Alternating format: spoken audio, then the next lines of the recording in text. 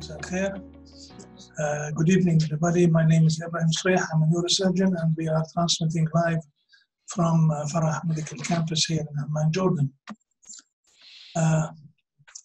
This is, if you want to visit Wadi Rum, you will have a camel ride in your way to Petra, in which you pass through this slit between the rocks, the Rose City, and then you'll find the magic of Petra, one of the world's 7 wonders. And this is Petra at night.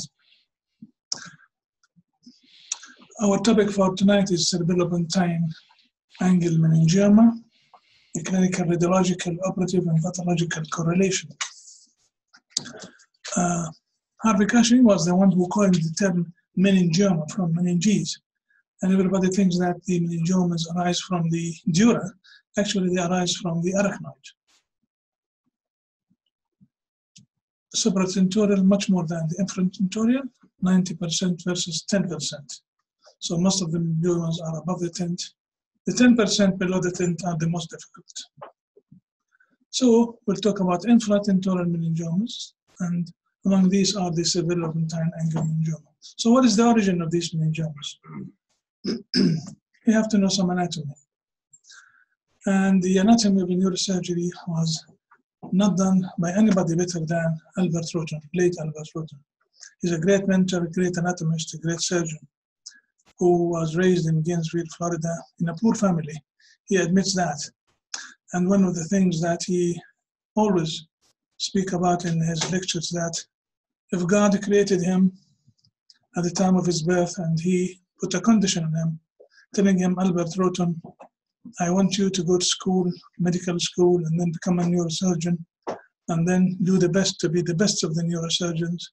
I want to get you one child with a brain tumor. I want you to remove his brain tumor, and then I will take your life.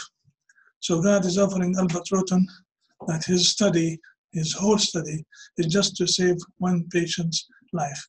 And Albert Roten would say, I would have accepted. So we learned lots of anatomy from him.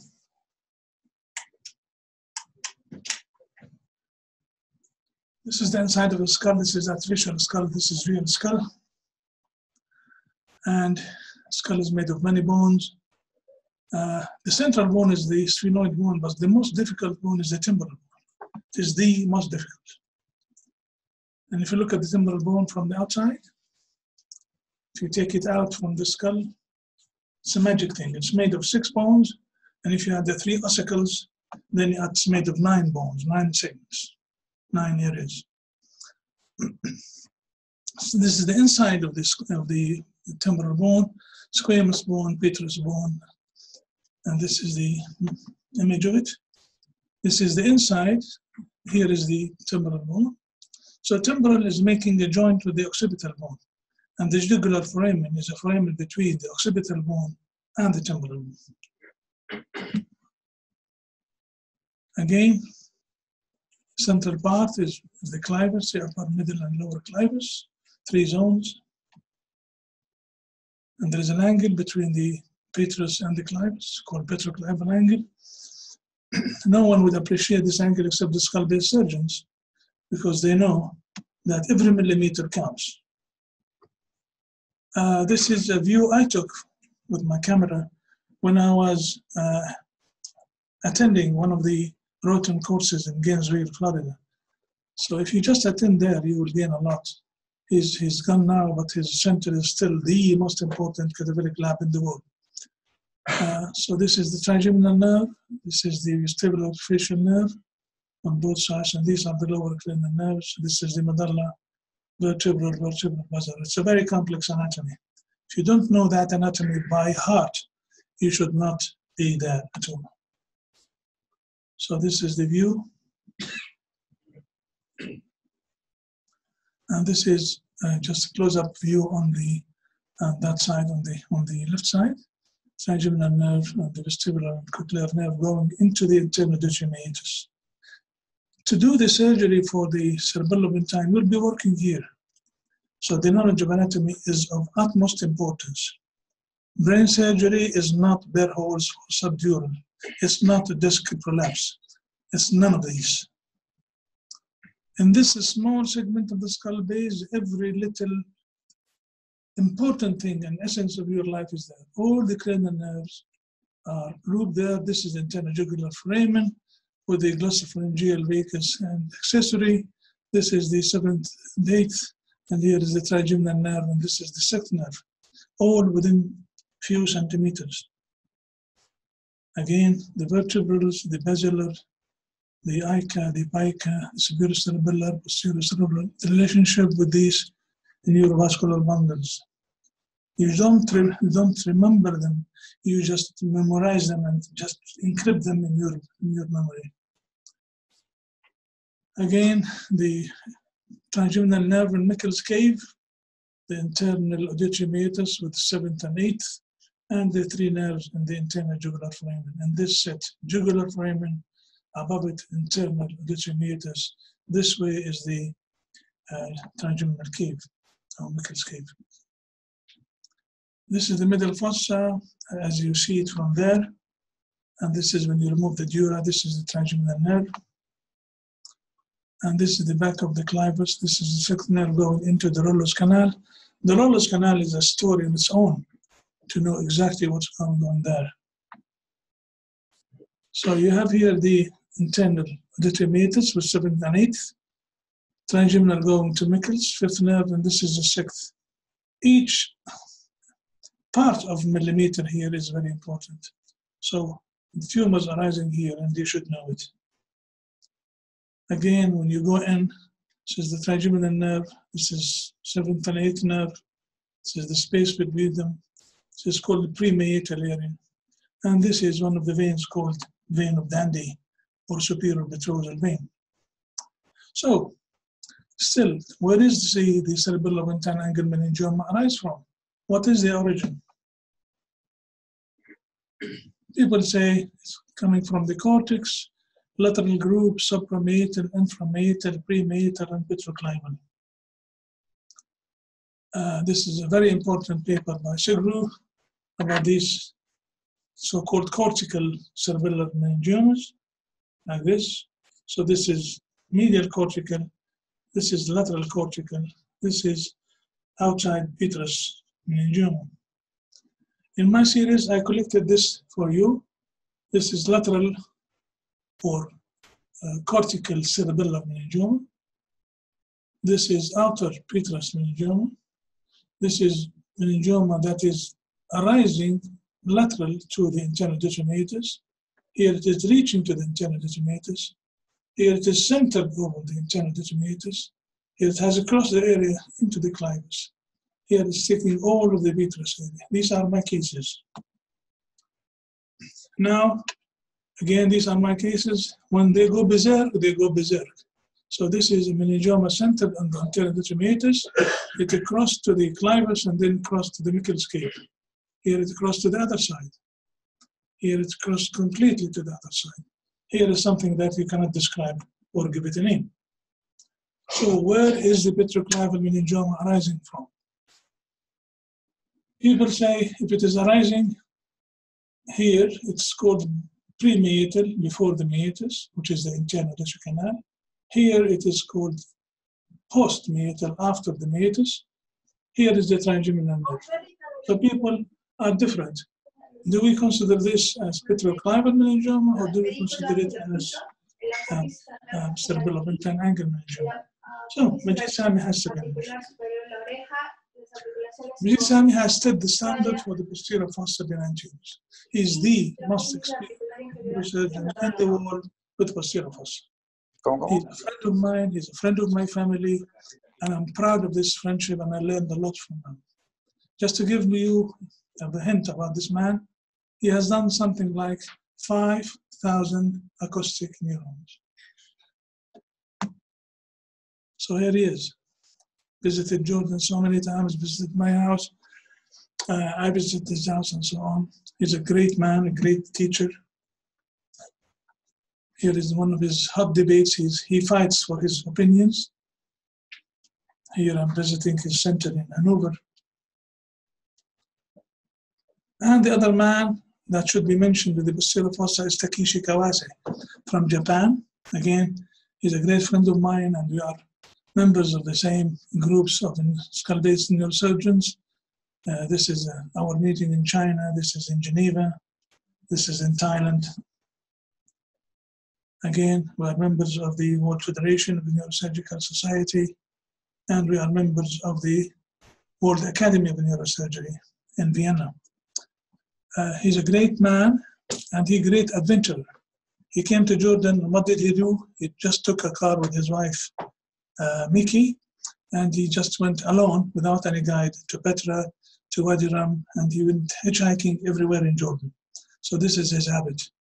Here he invited us to his conference in Mount Fuji, and he insisted in doing the Japanese food. The other man that should be mentioned is Assam al-Mufti, a Syrian origin. He's American. He's one of the great members of the skull-based societies. He's a very honest man, a good man. So these people, they made our mind about these origins of the cerebellopontine angle meningioma. To start with this paper from, again, from Basuni and his colleagues in Eastern Germany, they said, let's look at the posterior petrous or cerebellopontine angle meningioma. They had 47 patients, and they looked at how many were before the auditory meatus, or behind the auditory meatus, or above the auditory meatus, or below. So in their series, the commonest number 19 is behind the auditory meatus. But then came Majid Sami, 347 cases, the largest number of cerebellopontine angle meningioma. And he classified them that most of them are pre-meated, before the meatus, which are the most difficult cases.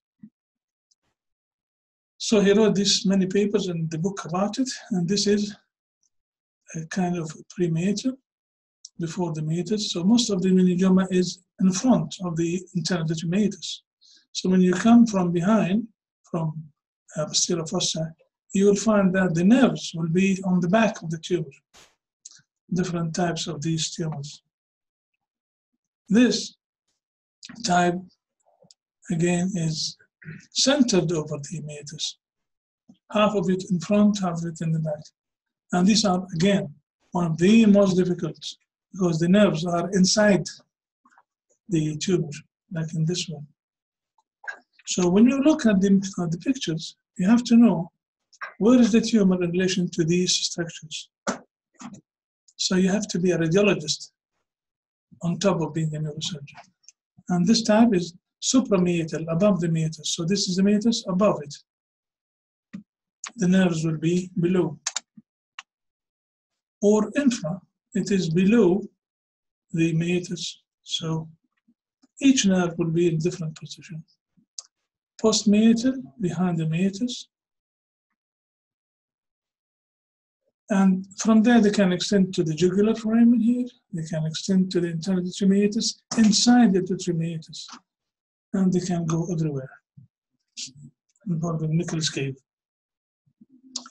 Lillian Shaker of Seattle, of United States, again, a great skull-based surgeon, again, a close friend and a member of these societies. He said, well, let's wait. If the meningioma arises from the petrous ridge medial to the internal auditory canal, this is not this is not a cerebellopontine, this is petroclival. So there is difference there, but it is a minor difference. What about the images? What do we see on those images? When I do images, I'm interested in few points. I and all skull-based surgeons. This, ill-defined edges, multinodular. This is a very bad prognostic sign. I know that this case is gonna be very difficult, and I wish I disappear or the patient disappear. But I don't like to operate on these patients. They are very tough. There's no plane of cleavage. Also, we look at T2. The darker, like this, the more fibrous, the tough it is. It is firm, so you cannot manipulate it well. It is just like a rock. I also look for edema. If there is edema of the cerebellum and the brainstem, this is a very bad prognostic sign. It means that the pia has been vulgarated, so there is no pia. The tumor is inside the brainstem, inside the cerebellum. Another thing that I look at is the hydrocephalus. Hydrocephalus is a bad sign. I also look for bony invasion. In this case, it is post-meatal, behind the meatus, but it has invaded the bone completely. Look at this one. It has invaded the bone. What is the differential diagnosis of this? Any medical student, any resident first year of neurosurgery should know that the commonest three pathologies in the cerebellopontine angle are in this frequency. Vestibular schwannoma comes first, about 70-80. 10-15 is the meningioma, and then the epidermoid. But people don't think of the others. There are so many others, not only these three. Ask any radiologist, he will tell you these three. It's wrong. It's much more than this. Look at this. Facial schwannoma, jugular foramen schwannoma, lymphoma, arachnoid cysts, DNET, and epidermoid, as we mentioned. Chondroma, chondrosarcoma, endolymphatic sac, and neurosarcoidosis, metastasis, and choroid plexus papilloma. Medulloblastoma going into the cerebellopontine angle. Teratoid rhabdoid tumors, especially in children. Ependymoma, cholesterol granuloma. Aneurysm of the basilar or of the icon. Clivoscordoma. Trigeminal schwannoma. Glioma. Look at this. It's a glioma. It's not acoustic neuroma, nor meningioma, nor epidermoid. Cavernoma. Last time we presented cavernomas. This cavernoma is done in the internal detritus. Hemangiopericytoma and lipoma and glomus jugulare. So we have to stop just thinking in 2 or 3 pathologies. The pathologies are there, but we do not think about them. The commonest thing, as I said, is acoustic neuroma. So you have to differentiate between acoustic neuroma. These are all acoustic neuromas, and these are all my cases. This is the largest acoustic neuroma I came across. Very giant one. So you have to differentiate between meningioma or schwannoma. Somebody may ask, why should I? Why should I bother? We have to do surgery for them, so why should I bother? You should bother because you have to discuss with the patient and the family what are the prospects of healing, the facial, prospects of life, prospects of recurrence, and you have to be prepared of what you are going to face inside. What tools would you do? So it is not just a mental exercise, it is actual exercise. So there are points that differentiate between meningiomas and schwannomas, the broad contact with the vitreous bone, with the tentorium, the center is away from the internal canal, many items that can differentiate. You may need to do angiography, and I do in cases of giant tumors with vascular, so you get to know what is the pathology, what is the vascular blood supply, and you may go and do embolization. You should do venography. This is very important. I just don't understand anybody asking for just a brain MRI. Brain MRI should include brain MRA, should include brain MRV. If you don't include that, you are not a good surgeon. In fact, you should stop practicing. Here in this view, superior sagittal sinus, straight sinus, transverse sinus, sigmoid sinus. This is for any medical student. But here, you have to see where is the cavernous sinus, where is the superior temporal, superior petrosal sinus, where is the inferior petrosal sinus here, and where is vein of Labey. If you want to operate on those structures, you have to know. And this is the most serious of all, so-called occipital sinus. If you are not aware that there is occipital sinus, you may kill the patient without knowing.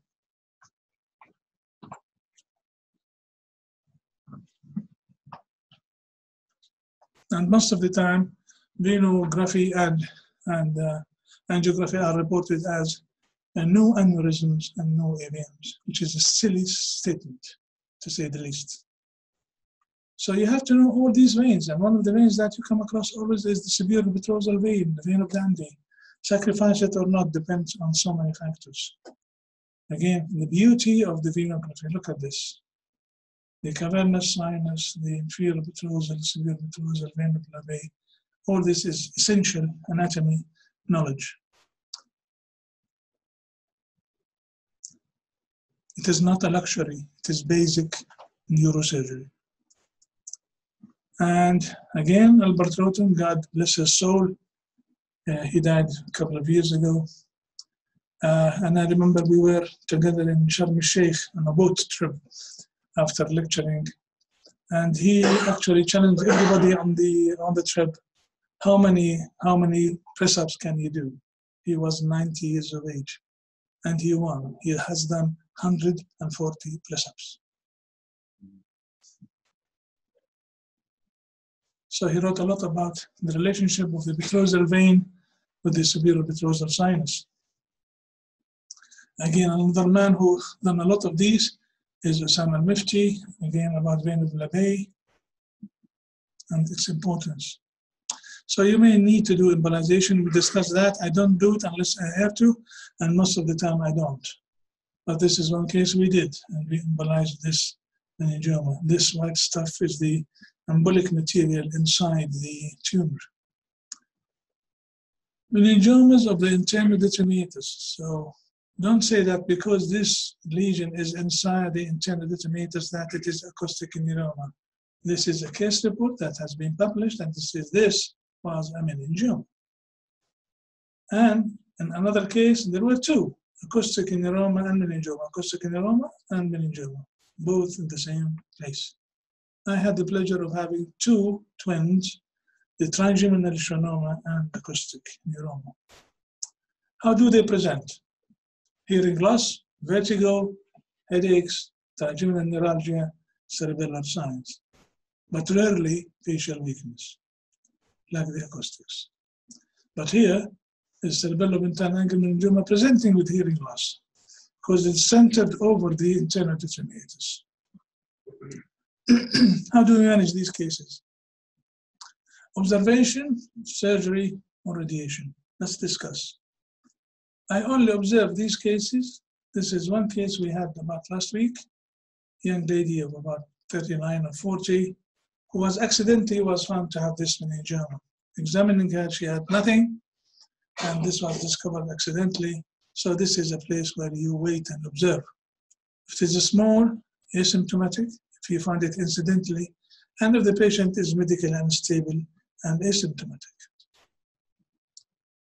So surgery is the mainstay. Complete surgical removal is the optimal treatment. But this should not be achieved at the expense of the patient's life and the quality of life. You should not be brave on the expense of the patient. You have to be honest. You know or you don't know. And most of the time, most of the neurosurgeons don't know. Yet they operate and kill patients. Let's go back to Kawase. He started this business in 1991. He discovered something called Kawase triangle. And he would tell you that he discovered it accidentally. He said, I was lost during surgery. 1991, he was still young. He was lost during surgery, and he discovered this area of bone which is devoid of any important structures, and he called it Kawase triangle, which is this one, Kawase triangle. If you drill that, you can go to the posterior fossa. So he wrote so many papers on this approach, many papers, which I enjoyed reading. I read 3 journals every month because there is a paper published in neurosurgery every minute. Do we ask residents during residency program to write papers? No, it is not a condition in Jordanian board or the Arab board. There is no need for the neurosurgeon to write papers. So you are producing very non-elegant neurosurgeon. Sievert from Germany also used the sitting position or semi-sitting position. Al-Mifti, again. He described what's called the Bermuda triangle. This is the Bermuda triangle. The angle where the vein of Sbeih joins the transverse sinus and the sigmoid sinus. This is Bermuda triangle. You don't or you do know. Most of the time, most of the neurosurgeons don't know. William Caldwell from Salt Lake City in USA, he's the past president of the American Association of Neurosurgery, a close friend of mine. He wrote this paper about his experience in 109 cases together with Taka Fukushima from Japan. So he said, anything, this is the trigeminal nerve, this is the internal meatus, this is the jugular flumen. He said, if you draw a line like this, anything medial is petroclival. So surgical approaches varies according to the size, the location of the tumor.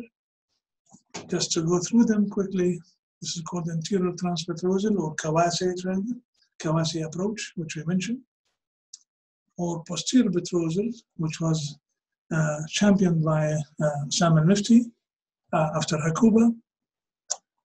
Pre-sigmoid also, it is one of his achievements. You go before or pre-sigmoid. And the workhorse is the retrosigmoid. I've tried the other approaches. I love the retrosigmoid.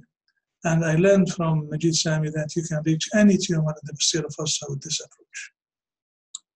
So here you are, retrosigmoid approach in our cases, semi-sitting position. This is another approach of Samuel Mifty.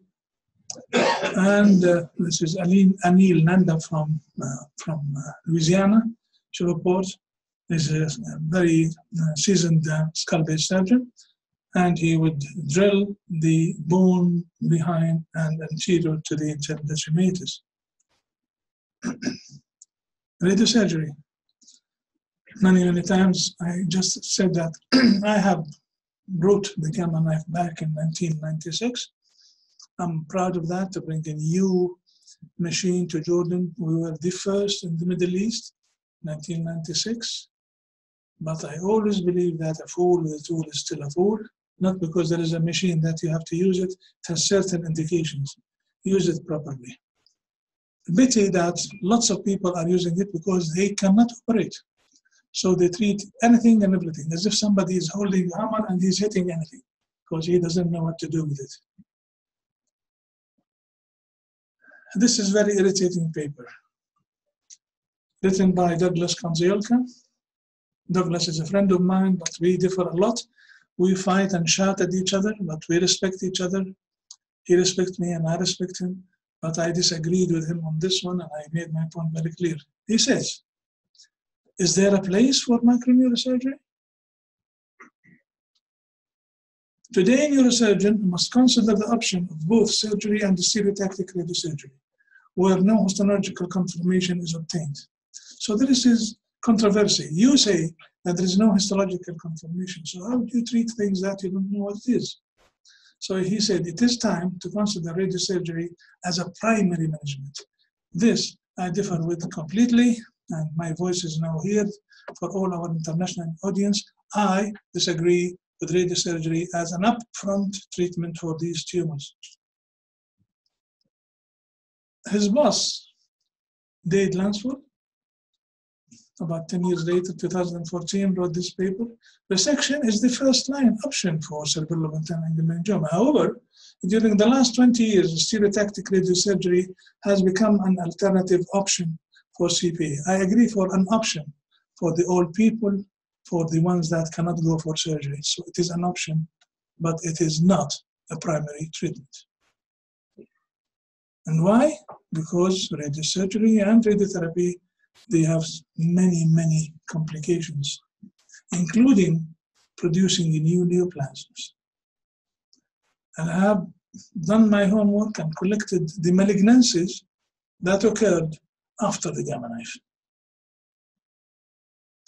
My series of cerebellopontine angular meningioma is 49 cases, confirmed, followed up. Of course, there are more. So you may have 100 cases, but the ones that you followed and you have documents are 49 cases. If somebody says, I have 100 cases and I followed them up, he's a liar. So this is the example of these cases with this edema and all these pictures that I showed you. Again, this is my collection. I'm going through them quickly. These are the cases that has been followed for so many years.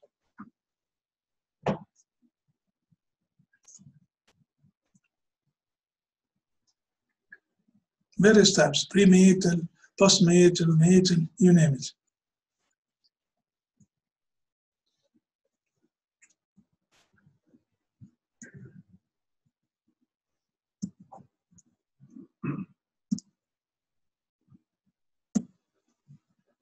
This is one of the cases, premeatal.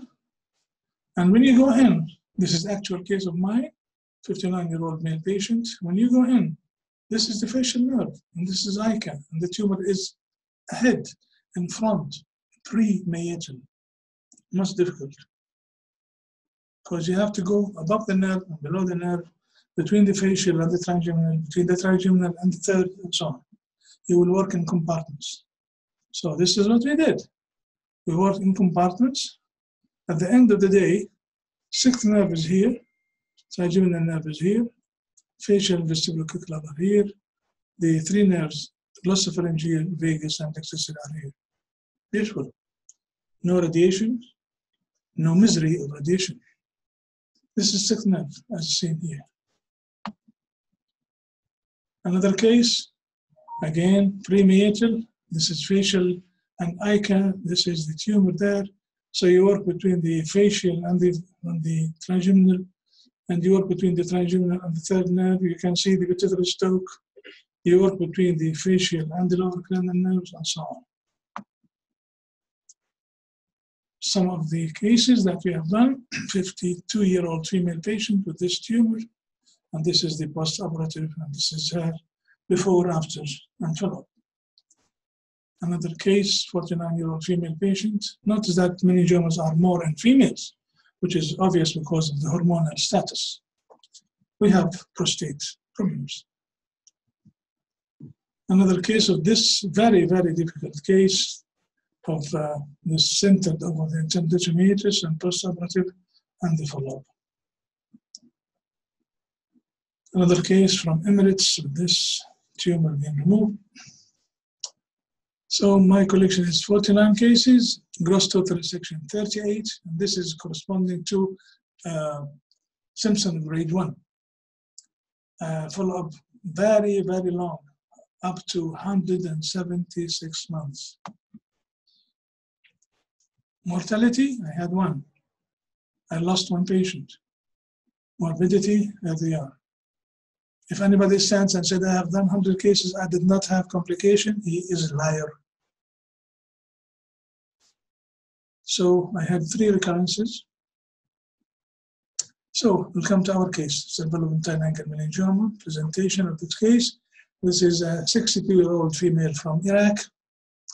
She complained for 3 weeks from coming to Jordan with headaches, blurring of vision, then had double vision, and she had decreased hearing in her right ear and right-sided facial weakness and spasm, hemifacial spasm. Her face was flickering, just like doing all sorts of movements. Right-sided facial hemispasm, which means that the facial nerve is irritated. Hypoglycemic and hypertension, hypoglycemic, sorry. She had lab cholecystectomy, vital signs were okay, general examination was okay, neural examination 15/15. You will see that she has a large tumor, but her Glasgow Coma scale is 15/15, which again stress the point that the Glasgow Coma scale does not represent everything. Glasgow Coma scale is for coma assessment, not for a neurological assessment. She had this artery that her speech was cerebellar, just like that. So this is cerebellar speech, not aphasia. She had right-sided hearing impairment. And there was no weakness, 5/5. And today, one of the residents called me about a patient, and he said he had weakness. I said, what is the grade of weakness? He said, it's simple weakness. I said, what is the grade? He said, 2/10. So that resident does not know how to assess power, and he is in charge of patients. I will not mention names, but this should not happen. So she was ataxic, and she had frequent falls at home. This is herself. Eye movements are okay. Up, left, right, down, etc. Facial nerve is intact. No weakness.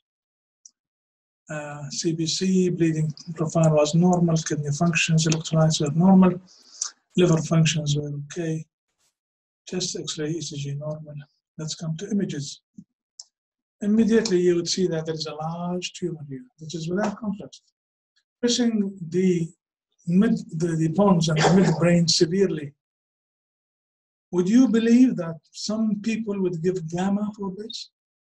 This is a criminal act at its best.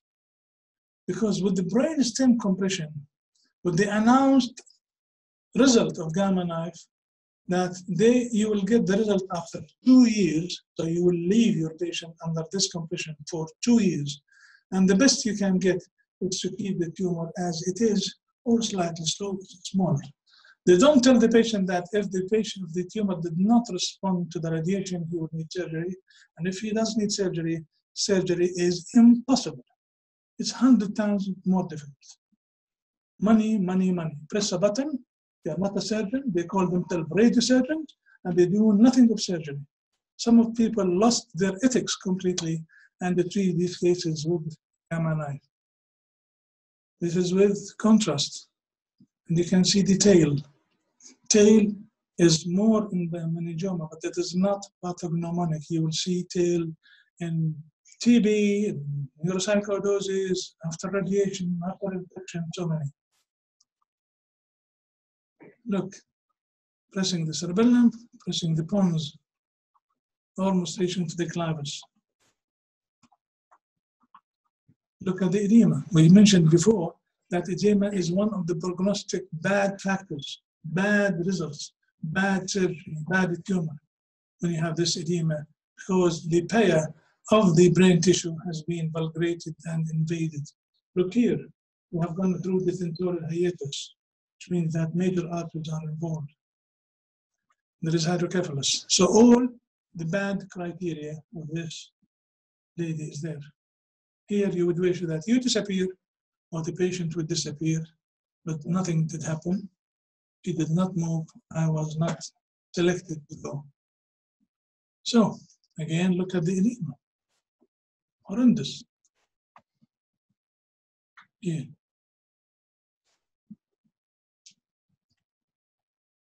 There is some restriction, which means that it is very cellular tumor. CT scan showed some calcification. And when you see calcification, it is more of a meningioma. You can see the calcification there. There. Again, the edema, the calcification. Look at this calcification now. Not only calcification, but invasion of the vitreous bone. The vitreous bone is invaded. Look at this. Very horrendous. And people, I know of people like this, have received the gamma knife without any accountability, because we do not have accountability. Look at this. This is the coronal with the contrast. Again, see how much of the brainstem is involved. And the edema, the destruction of the calcification and the destruction of the vitreous bone.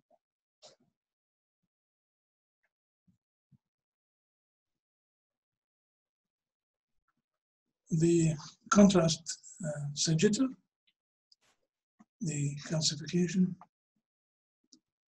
and this is the spectroscopy showing that there is a peak there, which may denote that this is a meningioma.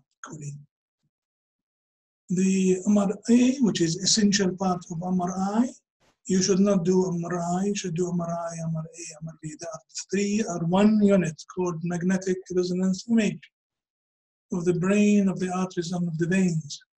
Look at this.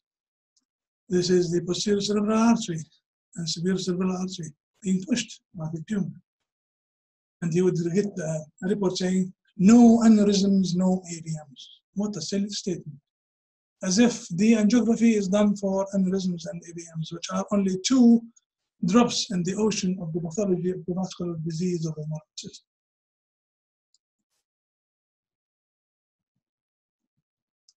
Venogram to show the venous sinuses. We did a few consultations. We consulted Dr. Mahmoud Asad for this lady with the right hearing loss. Mahmoud, are you around? Yes. Can you comment on this? Because I see that she has a problem also on the left. Yes. She has a tumor on the right. So what happens? Well, nobody can see that the right side, the difference in the right side is caused by the tumor, because we have two, but the right is more than the left. If it comes to me alone, you know, without seeing anybody, I will ask for MRI, without MRI. But this is, if there is any difference between sensorineural hearing loss from one to the other, we always ask to make sure that there is no brain tumor. The next thing is the impedance and reflexes. Can we see it? It's here. Yeah, because we always do that. Yeah. The most important about for us is the stability reflexes. And stability reflexes it's not a diagnostic for meningioma from the schwannoma, but it gives you a clue, because the reflexes, the sound caused by the 8th and comes back by the 7th. And if it is a schwannoma, it's most likely that the reflexes will disappear. So, but if this one, the reflexes is normal, this can tell you that it is not schwannoma, it's mainly meningioma. If Dr. Ibrahim allow me to say something in the past, because if you know the past, you can appreciate the present, and then you can look forward for the future. In the past, before we have CT and MRI, we usually have, you know, the neurosurgeon send us some people who suspect that there is some tumor. And the only X-ray they have is the tomography, which is the main things. So we used to do a lot of tests to try to differentiate between cochlear and retrocochlear. We do the stability reflexes, sometimes we do ABR, sometimes we do CC test, loudness balance test. All that is just to make sure that it is a cochlear or retrocochlear. Unfortunately, at that stage, it's a very early detection of schwannoma. But at that stage, it will not show in the X-ray. So no neurosurgeon can dare to go for this difficult place without seeing a tumor. So the result is just observe. Thank you.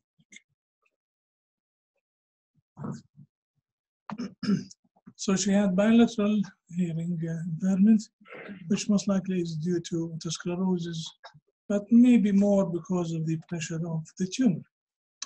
We consulted Dr. Kamil Toqan. Kamil is he around? We asked him to come over, but we asked him to see the patient because she is hypertensive, and he did echo for the patient and ECG, and he announced that the patient is a low risk for surgery. Dr. Muhammad Juma, is he around? No.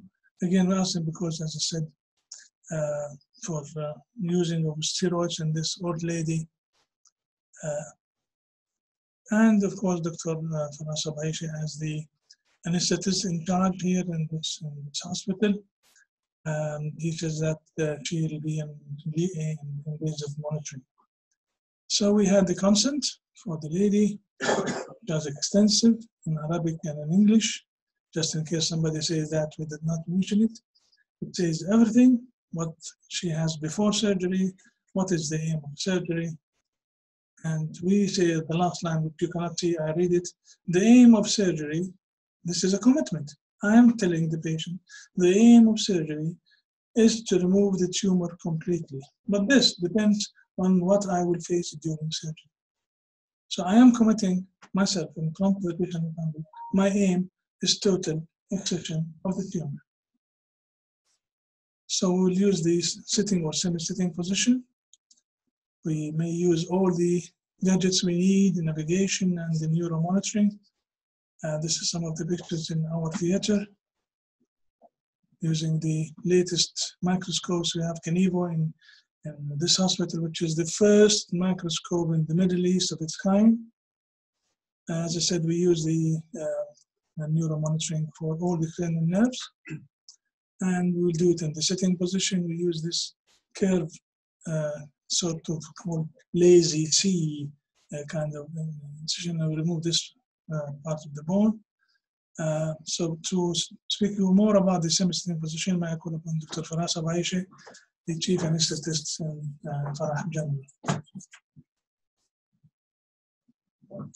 Good evening, ladies and gentlemen. Thank you, Dr. Ibrahim. We can't thank you enough for these presentations. I'll be speaking very briefly about the semi-sitting position in neurosurgery, because this is of utmost importance to our fellow, not only for our fellow anesthetists, but also for the nurses. Is anybody here from the nursing team?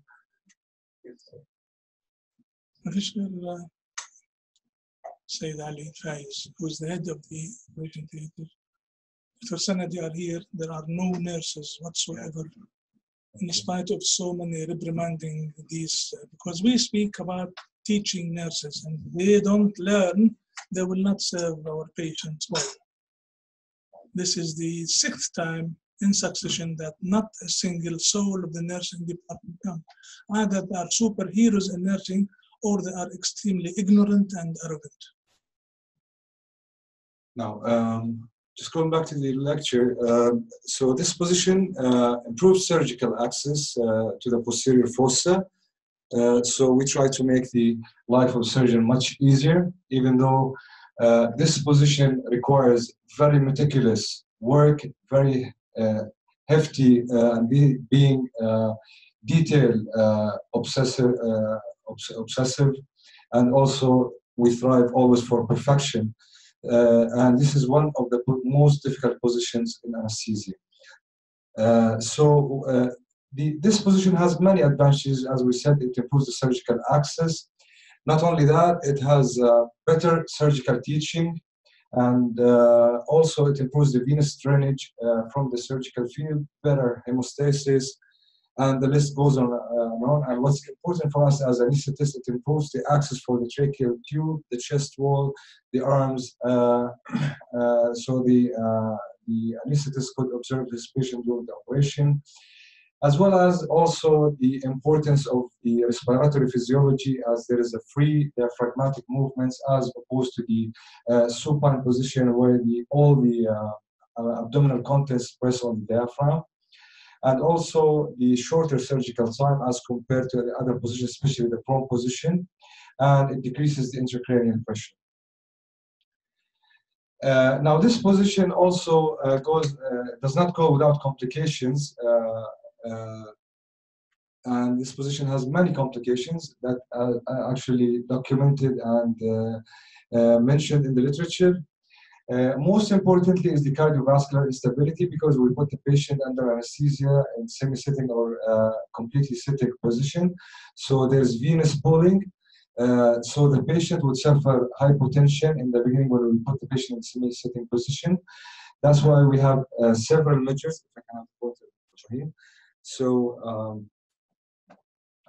if you notice here that the legs should be almost at the level of the heart. This actually enables the venous return to the heart. And also we use pneumatic devices. It also helps the venous return to the heart. In addition, when you level the legs at the level of the heart, this is actually very important during surgery, because one of the major complications is venous air embolism.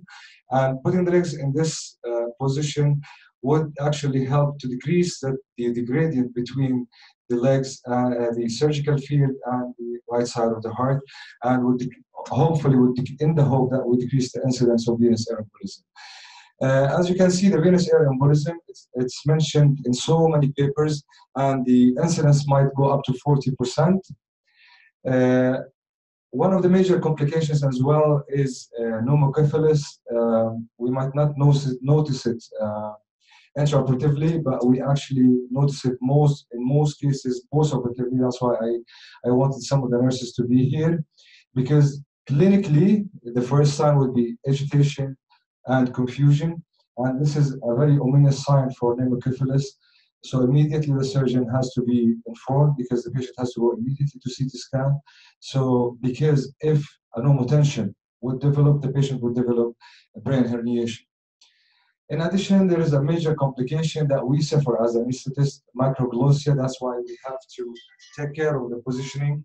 So we would make sure that there is a complete venous drainage from the both internal jugular veins. So we keep 2 to 3 fingers between the chin and the internal jugular veins.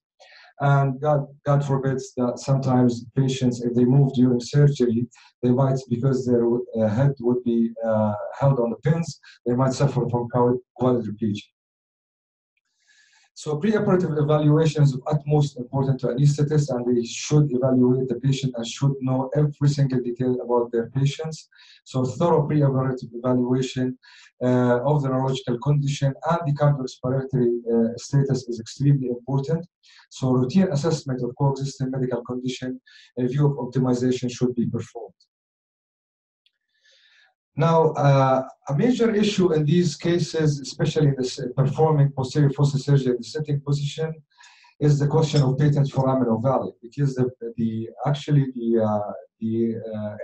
prevalence of patent foramen ovale in the normal population is around 25%, and it might go up to 40% in those with cryptogenic stroke. So, in addition that this patient had hypertension, that's why Dr. Kamel was consulted, and he echocardiogram. We as anesthetists, we almost always request in this center an echocardiograph in the sitting position, so we rule out the presence of patent foramen ovale, so we would avoid the paradoxical air embolism. So intraoperative monitoring, I just summarized it as routine monitoring for us, but it includes arterial line, which is mandatory in this case, as well as the central venous pressure monitoring, not only for pressure monitoring, but in case, God forbid, that you have a venous air embolism, an immediate action would be by informing the surgeon who floods the field with saline, and we aspirate air through the central line, and then we make use of the tilt of the Trendelenburg. In addition, monitoring of venous air embolism. Now, the most sensitive is transesophageal echo, but this is a semi-invasive procedure which we try to avoid, as well as it's extremely expensive and costly for the patient. In addition, as Dr. Ibrahim mentioned, we use neurophysiologic monitoring, and the use of these monitors require modification of the anesthetic technique. So these modifications include, not to mention all of these modifications, but some of it is maintaining consistent and modest levels of inhalation or IV anesthetic, because it affects the monitoring, and avoidance of neuromuscular blocking agents, even though it's very challenging in this position, because as I said, in any movement during surgery would cause the patient a quadriplegia. And in addition, the use of total IV anesthetic during the motor provoked potential monitoring. Post-operative management, extubation would depend on the pre-operative condition of the patient, and the presence of lower cranial nerve dysfunction and potential for aspiration pneumonia may warrant post-operative ventilation. And that's why we stress to every patient before they go to surgery that they might need post-operative ventilation, and they sign this on the consent form. Extensive intraoperative dissection, particularly in the floor of the fourth ventricle, also might warrant post-operative ventilation. ICP monitoring should be considered if post-operative ventilation is required, because hydrocephalus remains a risk, and that's Dr. Ibrahim always uses an extraventricular drain, and it's of utmost importance that the nurses in the ICU should make sure that they know what they are dealing with, especially the extraventricular drain, because if the level of the, as Dr. Ibrahim mentioned in previous lectures, if the level go below the patient's head, you might kill the patient. Post-operative hypertension should be carefully managed to avoid bleeding complications post-operatively. A very challenging side effect of these kind of surgeries and the drugs that we use during anesthesia is postoperative nausea and vomiting. And some of the patients really suffer quite badly of this complication, so this should be managed quite aggressively. That's why we actually use multi-drug prophylaxis for postoperative nausea and vomiting intraoperatively, and postoperative nausea and vomiting should be treated aggressively postoperatively, and all patients undergoing surgery on posterior fossa should be considered to be a higher risk for postoperative nausea because of proximity to the vomiting center of the surgical locality. Thank you. Again, here I want to point out why we ask the nurses to be here. We mentioned 3 points that are very important. They are life-saving for patients. That all these patients in the sitting position, even in the supine position, they will have some intracranial air. Obviously, when you are sitting, more of the air will come in. This will cause severe irritation, and it may cause herniation. If the nurses don't know this, they will call the ICU doctor, and a morphine or betadine will be given, and that will be the end of the story. So here we are, no nurses to know this important knowledge. Nausea and vomiting, how important they are. So, anyway, question? Before we go to the operation, now this is the reason why we oncologists insist on getting maximal excision of a lesion like this, despite the fact that it really looks like meningioma, is the incredible differential diagnosis that we're going to discuss. And this is another reason why we insist upon removing this whenever possible to the maximum limit possible. Not only would this be the best chance for the patient for excising this, the best shot is the first time around. But if you get it wrong, the results would be disastrous. So if this is a schwannoma, that's not going to be a big deal because the patient would have probably been treated properly with radiotherapy had they been subjected to it. But if this is lymphoma, the patient would have been denied a curative treatment that would have been totally medical, and nobody would have guessed that this would be lymphoma. This would be an extremely atypical presentation for lymphoma. This would be an either primary CNS lymphoma or a secondary CNS lymphoma involvement from another place of the body. Chondrosarcoma would be treated radically differently. Apart from surgery, these patients don't respond to chemotherapy or anything of those natures. Metastases cannot be emphasized enough because these patients are subjected to surgery with nobody having had the proper evaluation, and you would get patients with breast cancer because nobody bothered to do a breast examination that are subjected for cranial radiotherapy, and nobody ever examined them. These are actually true cases. These are actual cases that underwent surgery after having excluded all the other problems as well. Ependymoma is treated after surgery with radiotherapy and then a platinum backbone of chemotherapy. Medulloblastoma is also treated with maximal excision, radiotherapy, and possible platinum-based radiotherapy after that. Gliomatous tumors would be subjected to radiotherapy after the chemo with an alkylator, plus minus. And all of these are actual cases. And all of these, they would have had the evidence buried with one form of modality of radiotherapy or another. And I cannot emphasize how frequent this, not only mistake, this crime happens. It happens on a daily basis, and we face this in our weekly consultation, our daily consultations on a daily basis, not only on a weekly basis. Thank you.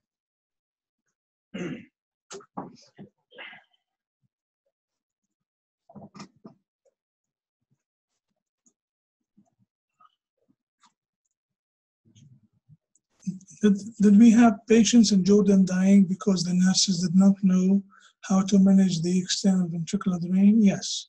Many patients died because the nurse thought of this as a drain, and they just put it on the floor to drain more, and the patient died in his bed. So what we say is very important. Now what we will do is to put the video on 2D and the main screen, and we put it on 3D and the small screen. We'll give you special goggles. It will be ready for you.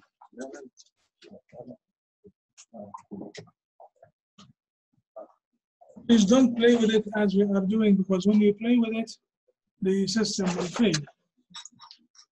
What you can do is to do this. You can look at the 2D and then back to 3D so that you can compare the picture in 2D and 3D. Nowadays, in theater, we register and document the surgery in 3D. And in conferences, we present it in 3D. It is a very good way of teaching and very good way of showing exactly what you have done. And what we do here in this hospital is to give the CD or a flash disk to the patient as we are going outside.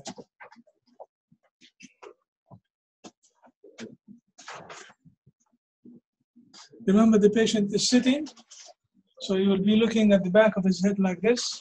So this is the right side, this is the left side.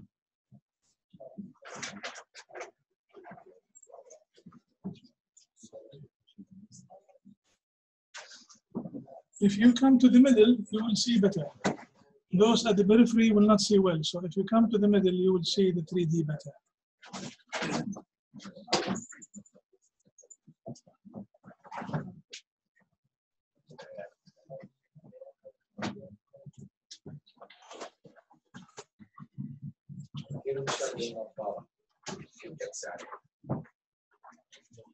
شغال بحمد عملوا لها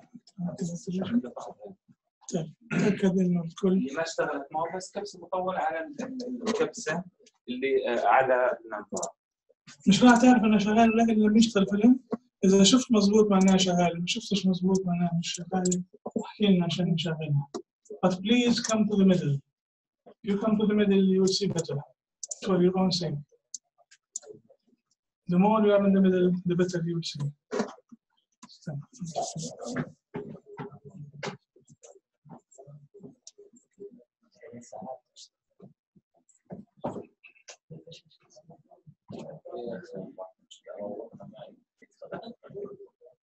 These glasses will be counted, and if we miss anything, we will make you pay for it.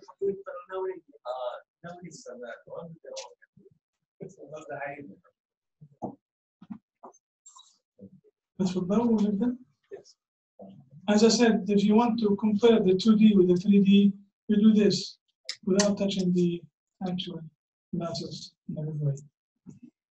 Yeah, let's go.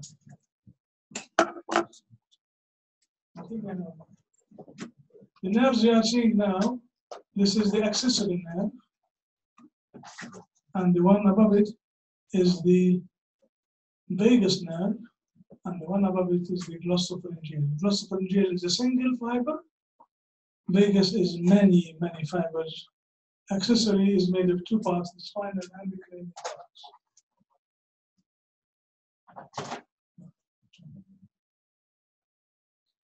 So we are opening the capsule, and I'm showing this to show that it is very, very tough. You have seen the X-rays and the CT. There is some calcification, but this is very firm, very tough, almost stony hard. The scissor is not able to cut it. So now at this stage, I take this piece and send it to Dr. Hassan Farsakh for histology. For me, it's a meningioma, but to have frozen section is mandatory. Now we are using the ultrasonic aspirator to take the tumor from inside. بالعربي كأنه بنقوي كوساي أو محشية, so that it will collapse and we can go around it because it is tough.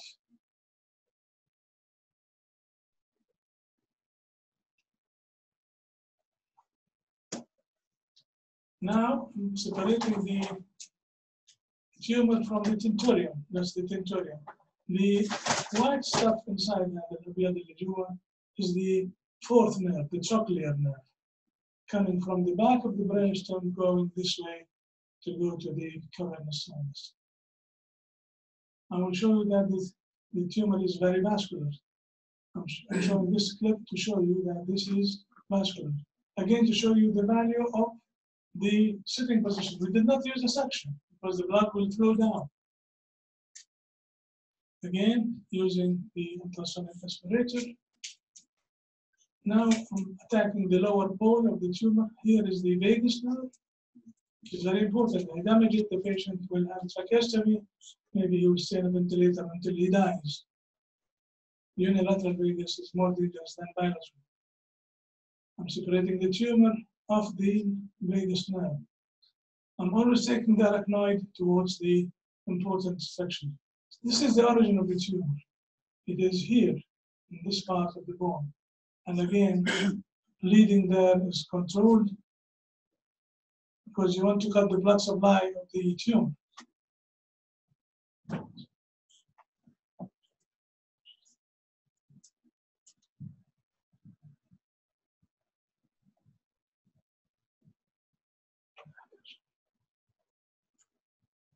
So we're attacking here the attachment or the origin of the tumor from the tent and from the suprameatal compartments. So this is the origin of the tumor. It's retromeatal, suprameatal, and premeatal. This is the tent. And the white stuff here is the trochlear nerve. And this is the superior cerebellar artery. Now you are separating the tumor of the brainstem. And you will find the arachnoid and take it towards the brainstem because all the vessels, all the important structures are taken towards the important structures with the arachnoid. This is the upper pole of the tumor, the superior cerebellar artery. This is the back of the midbrain. Separating the superior petrosal vein, vein of Dandy, it's important. There's no vein that you sacrifice easily. You can sacrifice if it is really blocking your way. It is not. So the trochlear nerve, the tent, superior cerebellar artery, and this is the tumor. Again, I want to take the origin of the tumor. Once I remove the origin, then I can go around the tumor. Using the ultrasonic aspirator to take the tumor from inside. Now I'm just discovering the facial nerve. That's the facial nerve with icon on it. So by removing the tumor origin here, this is the last attachment of the tumor to the petrous bone. This is the facial and the icon. If you damage the icon or you damage the facial, you will get the same result: loss of hearing and facial weakness. So, going around the tumor, once you take it from inside, you remove it piece by piece. There's nothing in neurosurgery in one piece.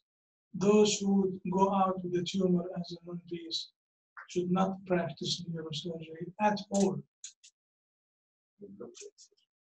It has to be piece by piece because these don't have the luxury of doing anything else.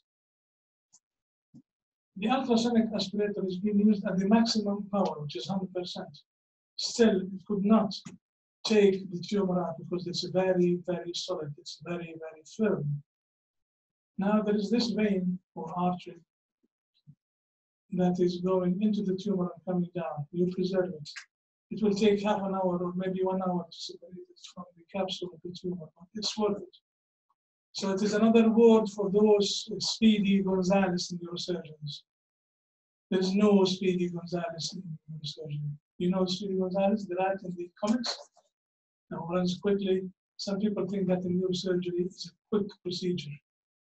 They should leave the profession for another thing, maybe in a garage, a mechanic or something.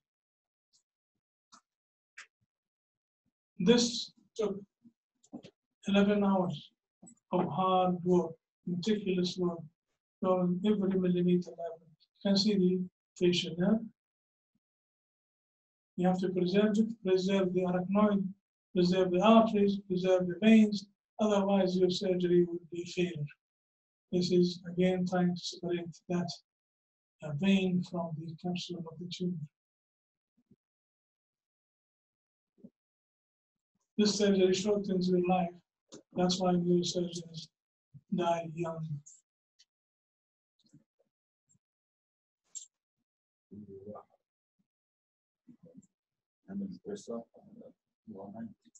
So once you have gone around the tumor, you are assured that you have preserved the nerves, you remove the elastins. Compare the 2D with the 3D to see what we mean by the 3D would teach the residents, it will teach everybody what is going on. So we have removed the tumor back. Now what I do is what my residents call a theatrical action. I just put it back to show you that we have removed it. Just theatrics. I will show you that the cerebellum was not compressed. Again, this is a word for the novices who don't use retractors because they don't want nonsense. If you use a retractor properly, it is not actually retracting, just holding things in place. Look at the cerebellum without retraction, it's staying there. So for those novices and the Speedy Gonzalez, I say go home. Don't practice neurosurgery. This is the fourth nerve. Cerebellar artery, facial nerve, and cochlear nerve. This is vagus and its three nerves, the glossopharyngeal, vagus, and other. And this is the trigeminal nerve. We have preserved every vein, every nerve, preserved the cerebellum, and I close the dura with this artificial dura so that make it baggy closure. Okay. Histology.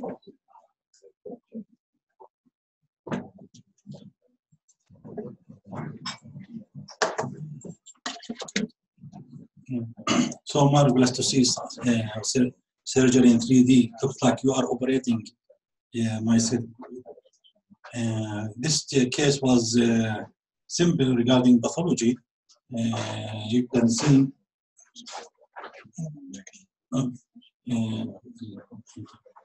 see how the cells are mostly hypocellular collagen bundles, some pseudomonas bodies, and some slightly cellular areas. But you can see why it was very difficult to cut through the tumor because it's mostly collagen, fibrous tissue. Next slide.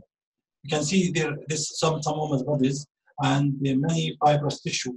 And in this area, almost it's acellular, indicating so much dense collagen. Next slide. Here again, you can see how much hypocellular and very wavy. And you can see them, they are running in almost one row. And this is why we call this fibrous meningioma, different from the whirling pattern that we see in meningothelial meningioma. You can see how they run in fibrous patterns. This is typical of fibrous meningioma with many collagen bundles. Next slide. Again, here is almost it's acellular here. It's mostly collagen bundles with a few cells. Again, next slide, you can see the collagen bundles and the spindle cells running in one direction. There is no atipia, no mitosis, no hyperchromatia. Next slide. You can see how all this is collagen bundles with very few nuclei and very few cells. That's why it is really mostly it's hypocellular. It's mostly fibrous tissue. It's very difficult to cut in the through. This is epithelial membrane antigen. It's positive. Next slide. Progesterone was positive, and this is indicated benign tumor. Next slide. B53 was completely negative, and T67, as expected, is less than 1%. So this is by histology is a benign fibroepithelial fibrous meningioma. So this is fibroblastic meningioma grade 1, benign. You excise it completely, end of the story. Patient is well. Why should you use radiation? You use radiation because you are a mediocre surgeon. 1 + 1 = 2. There is no other explanation for it. I remind you of this paper that we discussed last time, that it was published in the American Academy of Pathology, done by Porter and myself.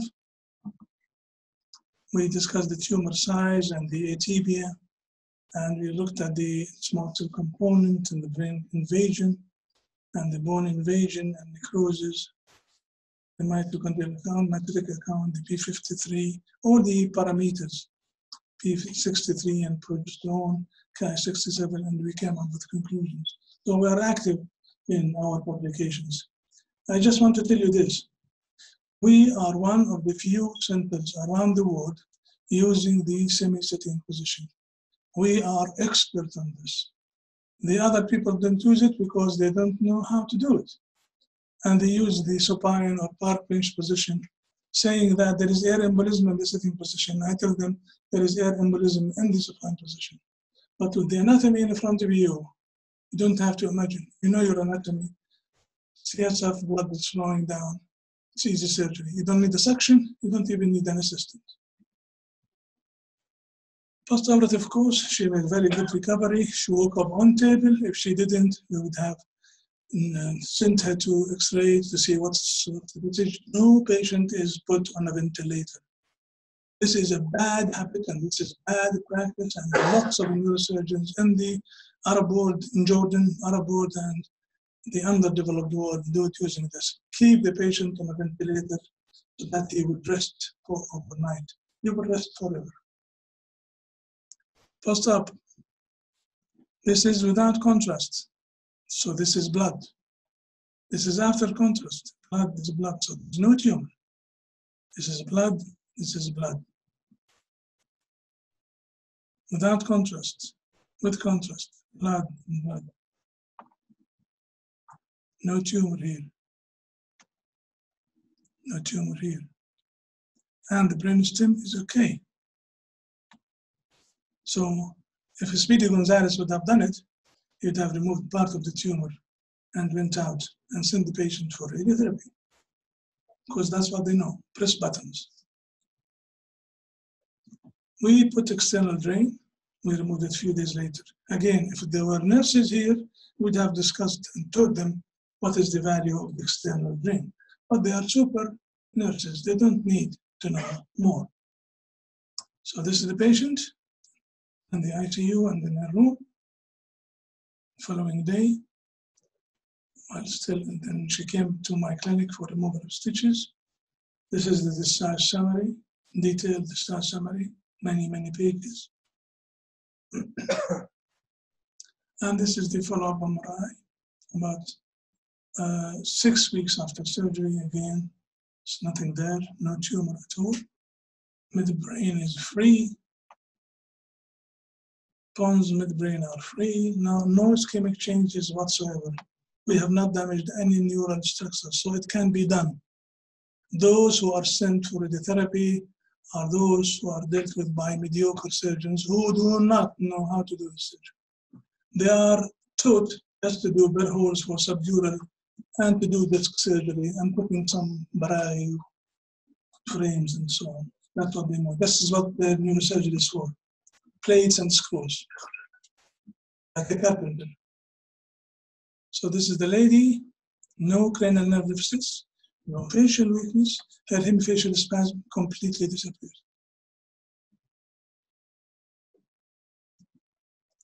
And I have to say this is a big thank you for all members of our team.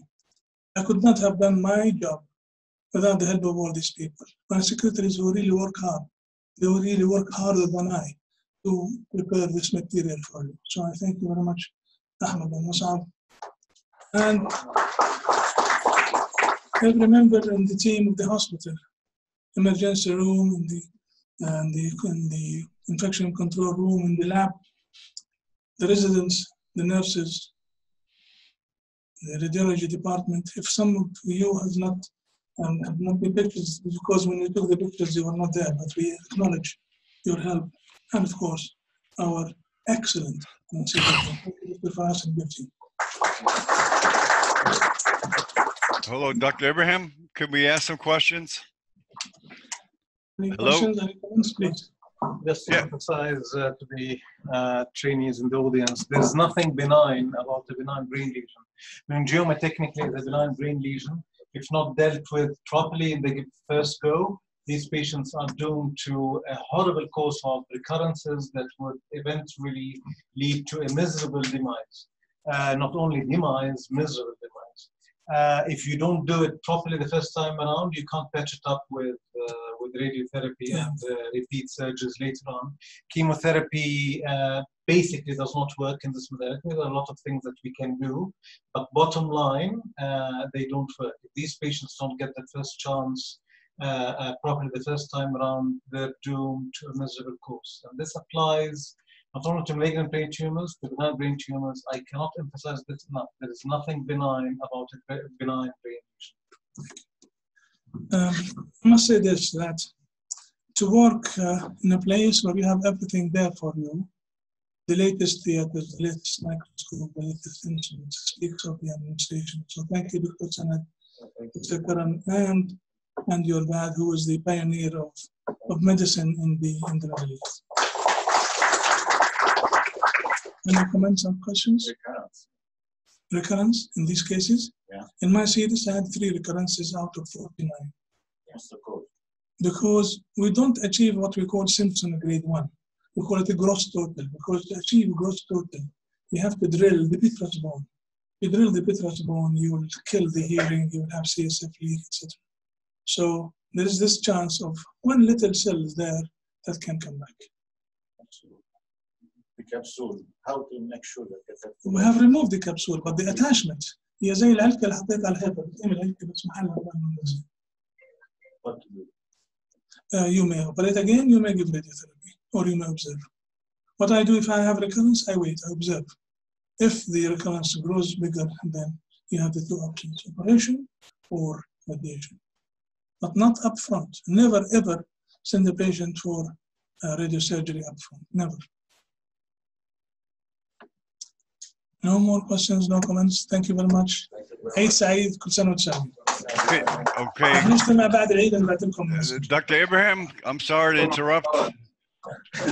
By the way, في عندنا metallic machine outside that will detect this. So you better give it.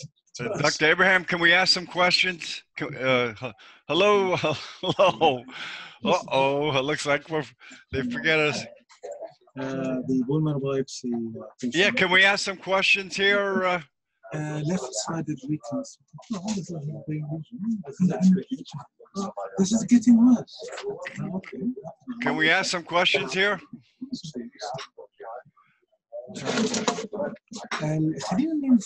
Can you hear me, Dr. Abraham? Can you hear me okay? Yes, I can. Okay, first, I'm Dr. John Bennett from Neurosurgical TV. I'd like to thank you because a lot of people are watching this on the internet, and we had a lot of people on the panel. One question I have from a Jordan neurosurgeon, Baha Musin, he asked, what did you do for the 3 recurrent cases? As I said, with the recurrence, in any meningioma, be it posterior fossa or in the supratentorial or in the supracellular, I wait and watch, observe, and look at the symptoms, the signs, and the growth, if any, of the tumor. So I don't jump into radiation at all as the first line.